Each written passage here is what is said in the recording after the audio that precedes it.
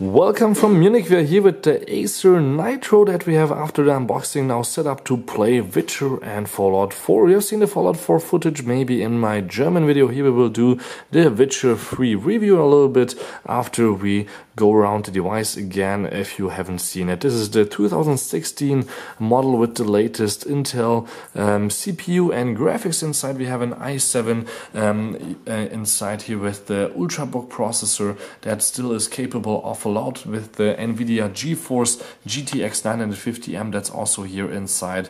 That gives us up to 4 gigs of virtual dedicated memory with the 8 gigs of RAM that are also inside and up to 1 terabyte of hard drive space, and an SSD makes the notebook quite quick with a full HD screen that you can see here.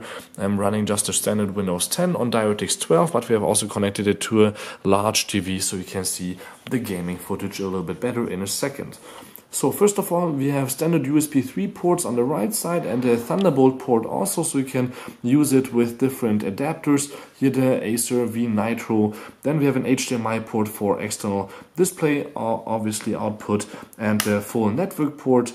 And then also a little bit of power, so we can game for more than just a few minutes when the device is running on full throttle. So you can see also on this side we have one more USB port for standard USB 2 devices like you would use with the gaming controllers. Then obviously an optical disc drive if you just want to watch a few movies or you have really old games that still need that kind of port, and the Kensington lock on the back. And also then on the complete plaque there's no ports at all except for you can see here that the display is tiltable back quite nicely, and on the front you will find also an SD card slot for obviously using it with your camera or anything else that you want to plug in here, but it will stick out with all the other Acer V Nitro before. So let me set up my camera and then we will start Witcher. You will see that it starts quite quickly and the loading time is also alright.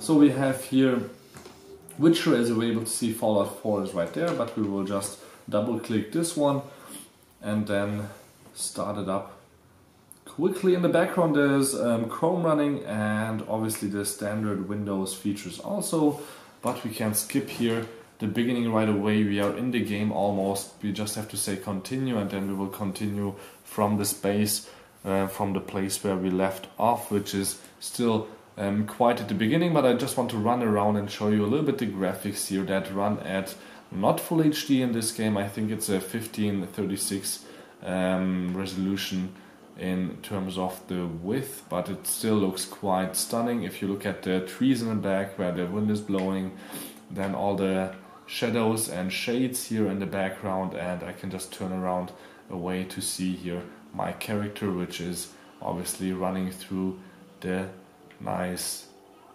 atmosphere here still in the castle. So let me just run around a little bit, get maybe here upstairs.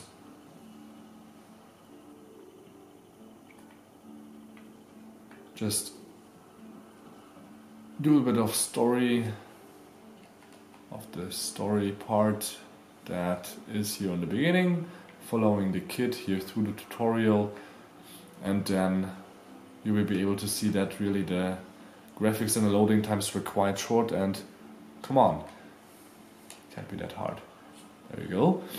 You can then be able to see that the Acer V Nitro for around $1,000 with this configuration is a nice piece of hardware to own if you don't want to have a big bulky gaming system but still want to play the latest games. And fans are also not that loud, so they're not that annoying if you have a headset on or just the game at a medium volume. We won't really hear them. So thank you much for tuning in. This was the really short gaming test of the Acer Aspire V Nitro 15. Till next time, please tune in again. My name is Balazs and thank you much for watching.